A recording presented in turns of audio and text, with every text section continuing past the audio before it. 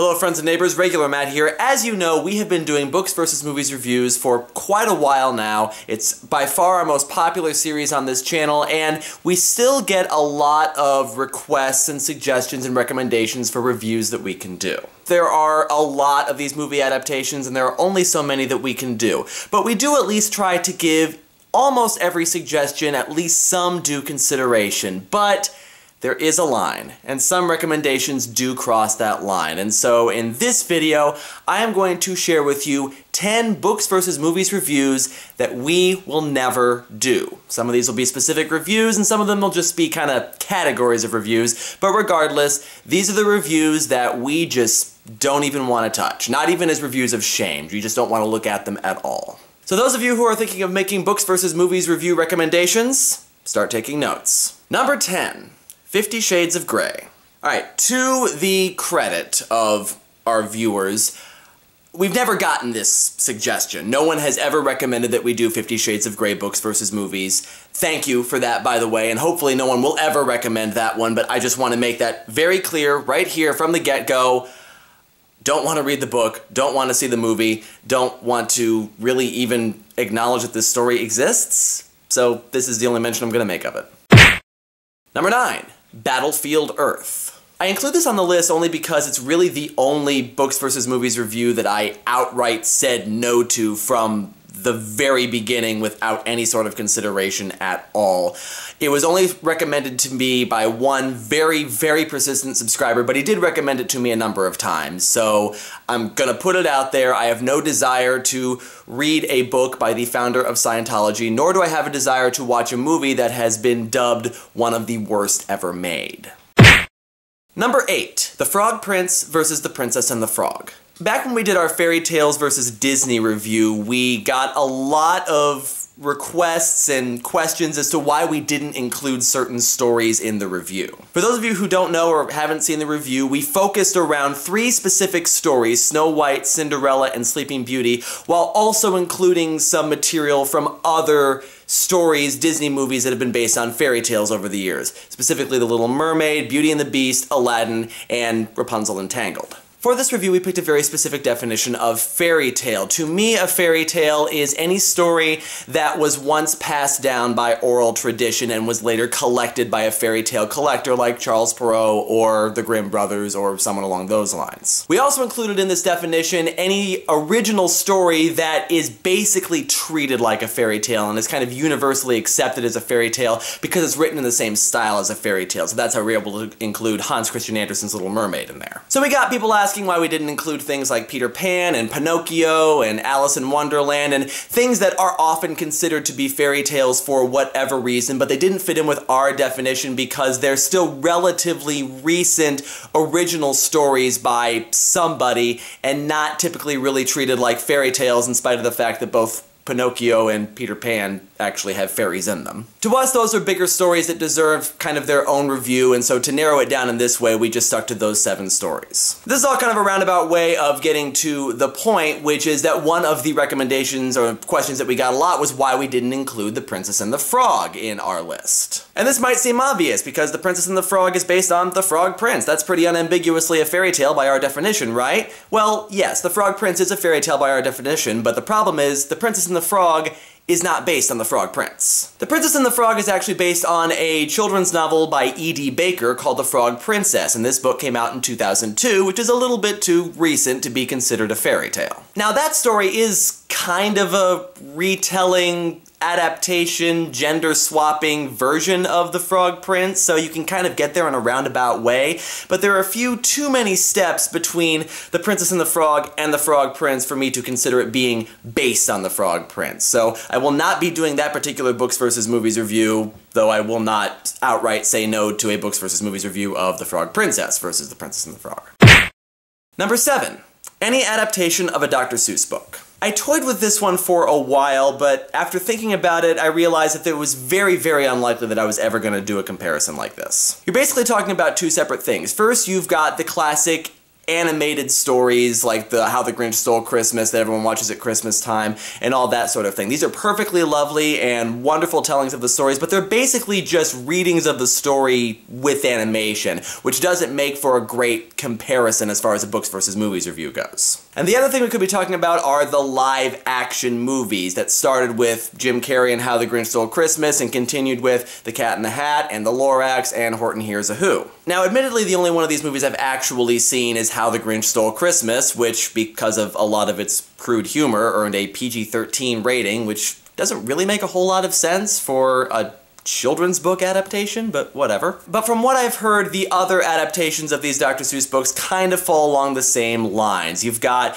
a really, really heavily padded movie that's very flashy and has a lot of crude humor with maybe a little bit of Dr. Seuss's original message crammed in there somewhere. Adapting children's picture books into feature films is very difficult. You almost have to include padding of some sort. You have to make the story more complicated than it is in the original book, because children's picture books are, by their very nature, very simple. Too simple for a full-length feature film. Which isn't to say that it can't be done. I still think that Where the Wild Things Are is one of the very best adaptations of this particular genre. But it's very difficult, and you have to put a lot of thought into it, and the Dr. Seuss adaptations just don't. And also, to me, Dr. Seuss's stories are just about as perfect as children's books can possibly be. You really don't need to mess with them. Their simplicity is what really makes them stand out. And messing with that simplicity, and especially messing with it in a way that seems to go completely against the things that Dr. Seuss was trying to get across, just really leaves a bad taste in my mouth. So I don't want to even acknowledge the existence of these movies, and I'm not going to do a comparison of them.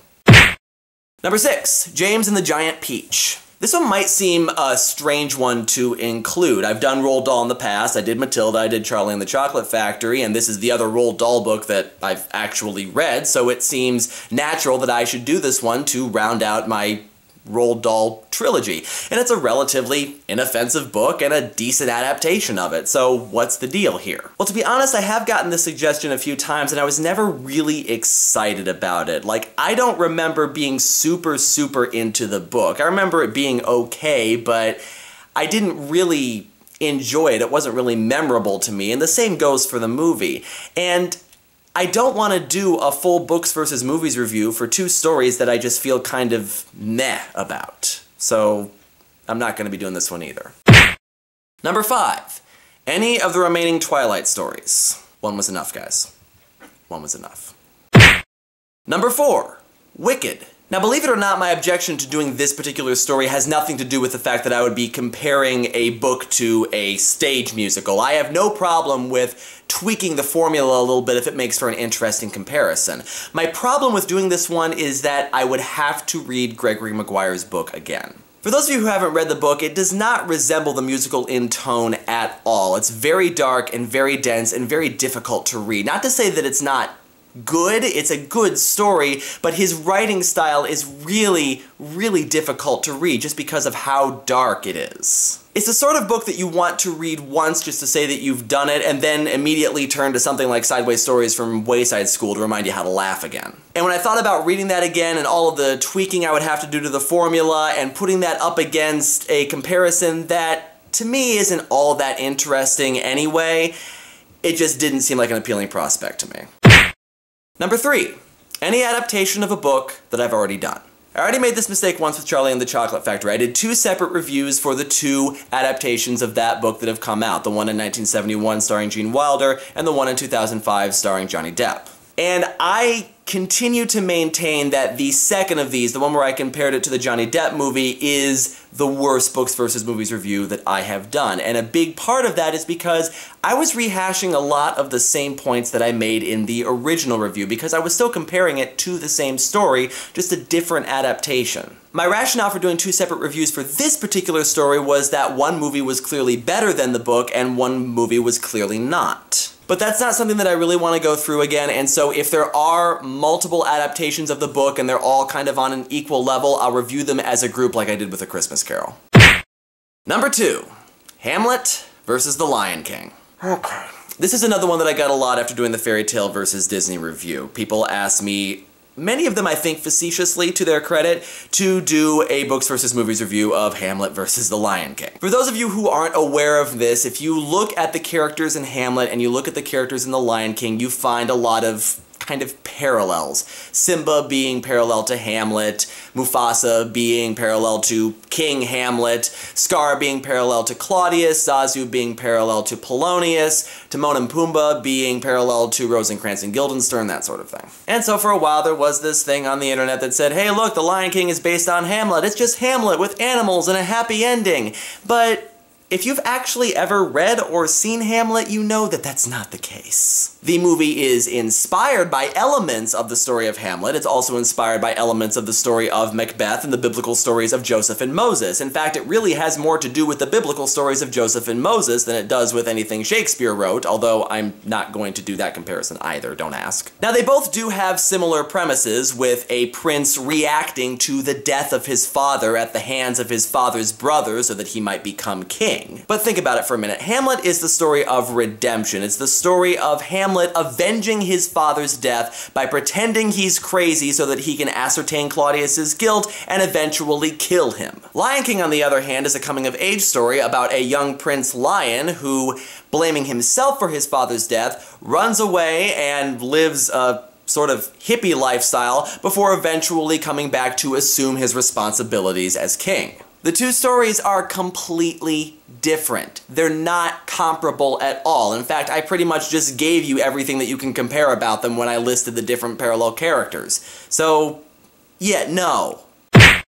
And the #1 books versus movies review that I will never do: any novelization of a movie. I think I've probably gotten this request from day one of starting this reviewing series. Will I ever do a reverse books versus movies review where I look at a books adaptation of a movie? And my response has pretty universally been no, and my reason for this is that novelizations of movies suck. And while this is certainly true, it's only partially the reason why I won't do this particular review, and it is possible for a good novelization of a movie to exist. I think that the novelization of the Where the Wild Things Are movie was actually pretty good. But there is actually a bigger reason why I won't do this particular type of review, and I'm gonna let you in on a little secret, and you can't tell how I said this, honestly.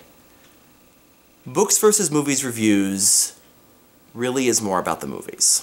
I primarily started doing books versus movies reviews as a response to all of the people who said and who continue to say that books are always better than the movie, that you will never find a movie that is better than the original story of the book.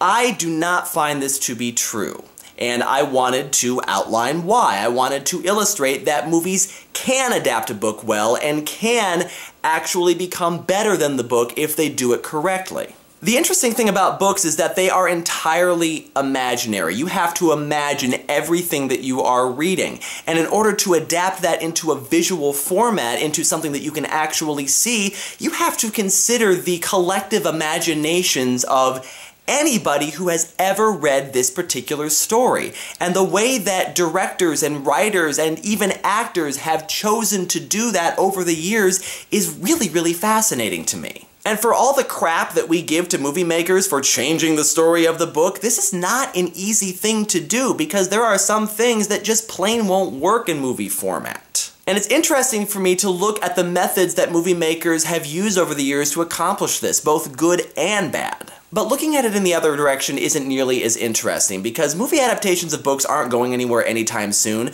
but book adaptations of movies aren't really adaptations of movies, they're just descriptions of movies, just detailed descriptions that you can read. They're basically just advertisements for the movies. When you're reading a book that is based on a movie, you're basically just imagining the movie. The movie has already given you everything that you need to imagine. It's just writing a description out for you with maybe a few tweaks and added scenes here and there to flesh it out a little bit. But it's not an interesting comparison. And to me, doing that just goes against the very spirit of the reviews, which is to illustrate that movies can do decent and even really, really good adaptations of the books that they're based on, and yes, they can even be better than books at times. So the Books versus Movies reviewing series is going to remain a look at movie adaptations of the books, and not the other way around.